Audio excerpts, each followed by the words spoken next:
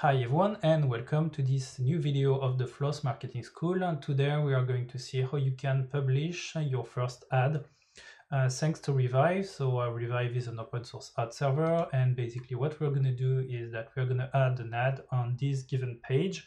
You can look at the source code over here and you will see that there's no ad yet.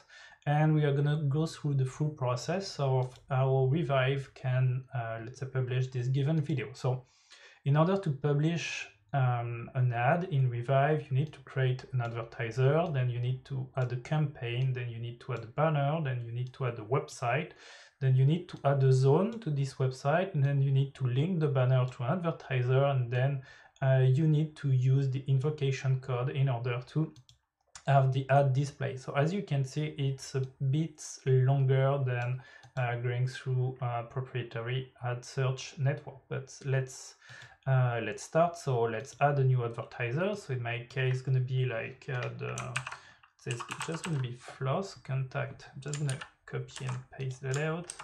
So okay, so I'm just going to keep this one. Okay, so I can save it. So now I have an advertiser. Then once you have your advertiser, you can create your campaign. So in my case, I'm just going to click on this one, which will take let's say the possibility to display the ads over the contract and remnant. That's the reason why I'm picking up this one. And then I want it to start immediately. I want it to be in CPM. I think I can leave it like this. It doesn't really matter. And then I can save my changes. And then once it's done, I need to go through add a new banner. So I'm going to add one. So it's going to be like test one. I'm just going to go over here and I'm going to pick up this one. Right, this is the one that I created. So this is a square. Then I need to indicate where I would like my visitors to be sent. So in my case, that's going to be through this website.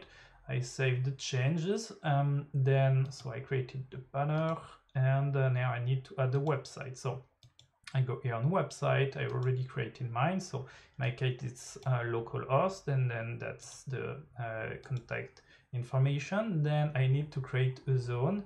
So I'm going to add a new zone. It's going to be like localhost. I'm just going to precise that this is a square thing. Okay, so square.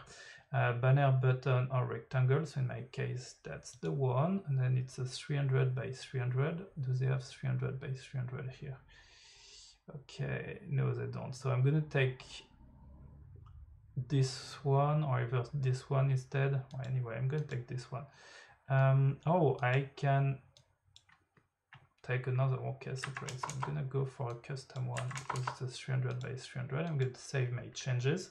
Okay, so square. So now I created the zone. So now I need to link the banner. So from my understanding, that's the part where you say, okay, I want to link it to an advertiser and to a specific campaign.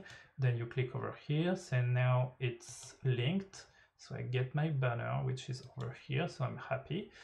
And as I'm happy, link the banner to an advertiser, go back on the zone. So I go back on the zone over here, and then I get the invocation code. So I can pick up any code I want, I guess. So I'm going to pick up this one.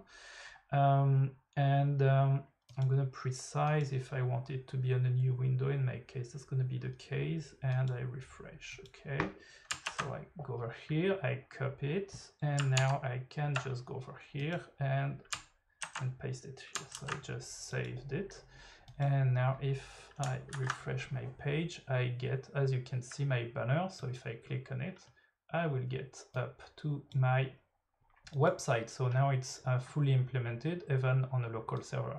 It doesn't really matter, and probably I will start to get my first statistics.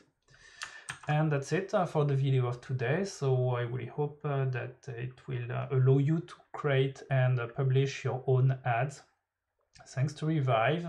Try to create your own ad and try as well to publish it thanks to Revive. Once more, thanks for watching. Do not hesitate to share your own experience of Revive on social networks. Thanks for watching.